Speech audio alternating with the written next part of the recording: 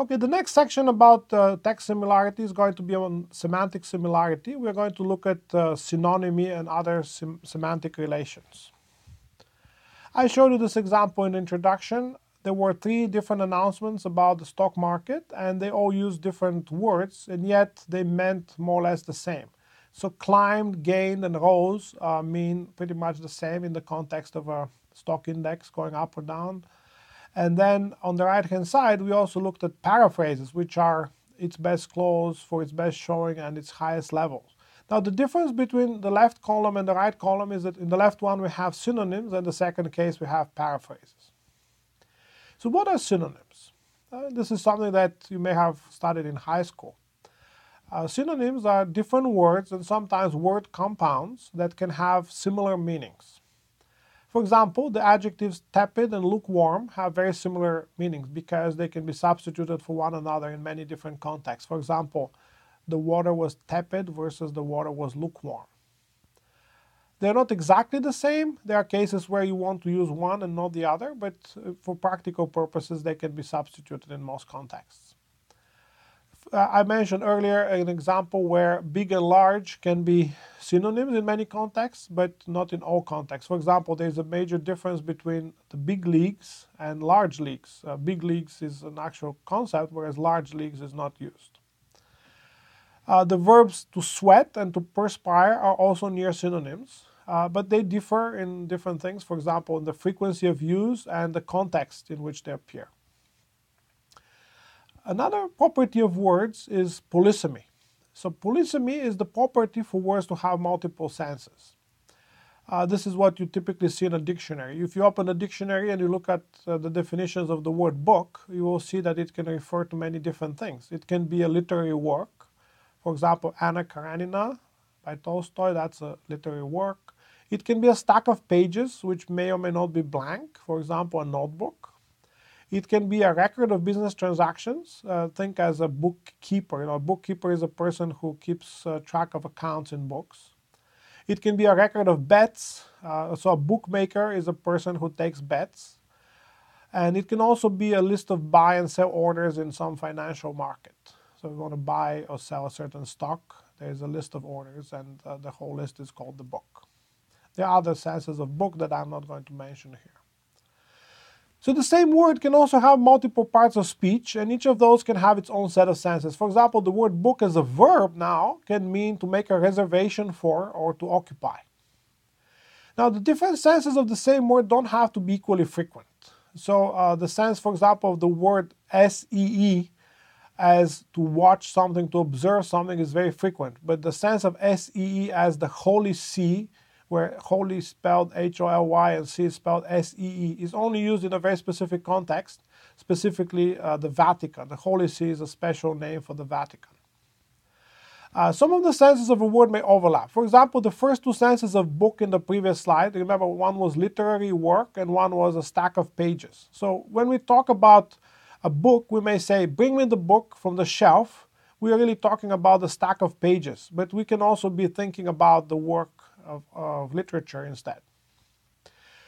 That's why different dictionaries have different sets of word senses for the same word. In some cases, there may be a difference between the 2 senses of a word like title, and in other dictionaries, they may be conflated. So a little joke here. Somebody said, my favorite books are Anna Karenina and My Father's Checkbook.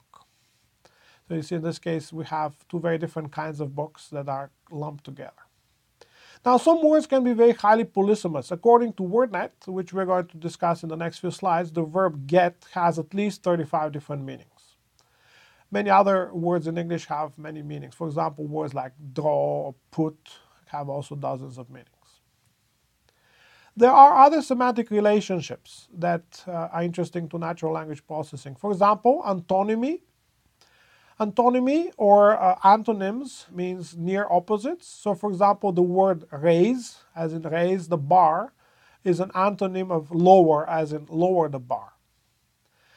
Another semantic relationship is hypernymy. Hypernym is a more general concept than another. So for example, a deer is a more general concept than an elk. Hyponymy is the opposite of hypernymy. In that case, we have a word that is a more specific instance of another word. So an elk is a hyponym for deer. And then one more concept is meronymy. There are two kinds of meronymy, membership meronymy and part meronymy.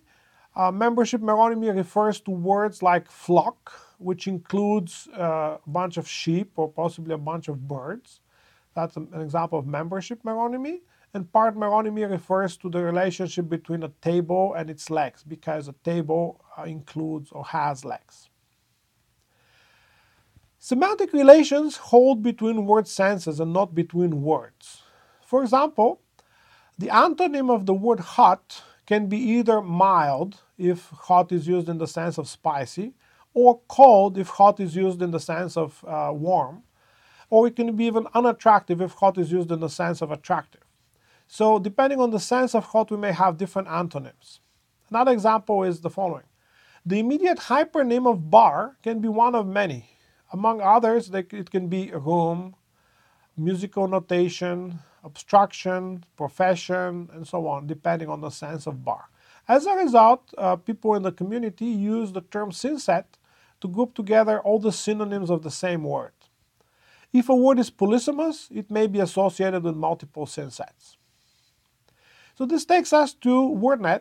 WordNet is a special database of lexical relationships between words in English that was created at Princeton University over the years. It was started by George Miller, who unfortunately passed away a couple of years ago, and this project is now run by Christiane Fellbaum, still at Princeton University. It includes a large database of words in English, mainly nouns and verbs, but also a trivial number of adjectives and adverbs. And it also includes the semantic relationships between them. The main relation in WordNet is hypernymy. So the overall structure of the database is more tree-like. The next slide will show you an example of a small subsection of the WordNet tree. Now, WordNet is one of the most valuable resources in natural language processing, and I would like to encourage everybody to look at the two references that are listed here. One is a collection of papers edited by Christiane Fellbaum, and one is an introductory article about WordNet by George Miller himself in the Communications of the ACM about 20 years ago. So in this example, I'm going to show you a small subtree of WordNet that matches the relationship between different animals.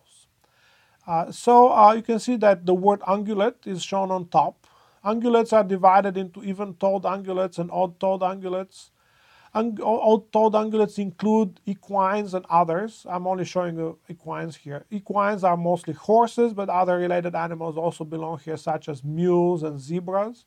And then I also have an example of an object that is more specific than a horse, in this case, pony.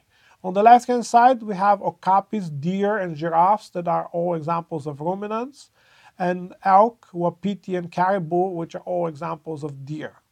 So just to remind you, a deer is a hypernym for caribou, and caribou is a hyponym for deer. Let's look at some examples of WordNet. The word bar in WordNet has 11 senses. They are not sorted in any particular way, but often the first few are the most frequent senses. So barroom, bar, saloon, gin mill, tap room are all words in the same synset as bar, in the sense of a room where alcoholic drinks are served over a counter. The second sense of bar is the actual counter where you can purchase food or drink. The third sense is a rigid piece of metal, for example, an iron bar. The fourth sense is measure and music, so its definition is a notation for a repeating pattern of musical beats, written followed by a vertical bar, and so on. There are many other senses of bar. Now the verb bar, as opposed to the noun bar, also has 4 senses. Let's just look at one or two of them. The first one is to bar, to exclude, as in he was barred from membership in the club. The second sense is the same as barricade, block, blockade, block off, block up.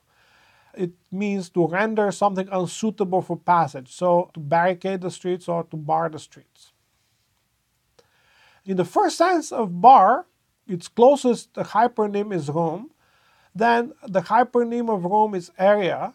The hypernym of area is a structure or construction. then artifact, then object, and entity.